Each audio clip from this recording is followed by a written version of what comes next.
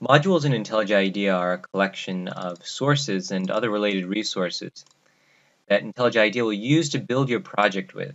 And these are sources that you have control over.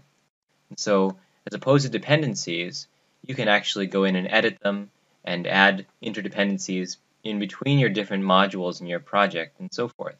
And you can think of them as their own sort of self-contained project. And so you can go in and edit their language level and other dependencies. And there are 3 or 4 main things that I'd like to go over in this lesson. The first is adding a new module from scratch, and then we'll import a new module, an existing module, and then we'll show how you can group them together and do other interesting things in their settings.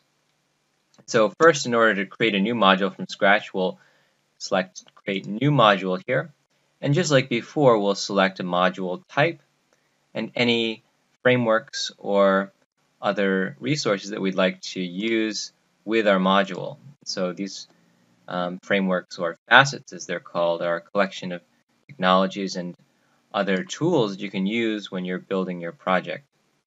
So you'll need to select an SDK for each of these, and maybe an application server if you're using a web application framework. And you can click Next.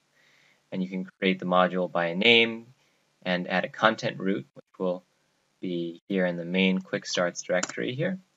And then we can call this, say, my new sample module. And that will be created right under this project directory here. And you can see the project is grouped into some different modules here, and these are module groups you see up top, and individual modules you'll see below. If you go into one of these, you can edit them by opening up module settings by pressing Ctrl-Shift-S. You can see that each of these has their own individual settings that we can configure. They have their sources, paths, and dependencies. And you can set a module SDK and edit the class paths, any other resources that you'll need to build that particular module, and so forth. Okay, and each of these modules are stored inside a dependency storage format called an IML file or an IDEA module file, right? And you can use that or an Eclipse file if you're importing one. So we'll just demonstrate how to import an external module right now. So if you have a module that you'd like to import into your project, you can select File and open up Import Module. And here you'll just select another project that you're working with in IntelliJ IDEA and say this project has an IML file in the root directory. So we'll select that and we'll click OK. And now that new module will be imported into our project, and we should be able to see that momentarily. So this is a top-level module. And if we'd like to move where that is inside our project, you can do that by right-clicking, and you can move module to a particular group. So you can move it inside this JBoss module, this module group. So you can select here to this group, and then that will be relocated inside this module group. Okay.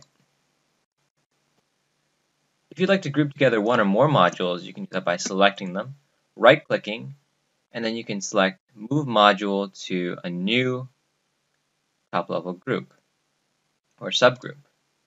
You can call this, say, CDI, and this will be added to this module group here. And you can move that around, and you can configure the module group settings.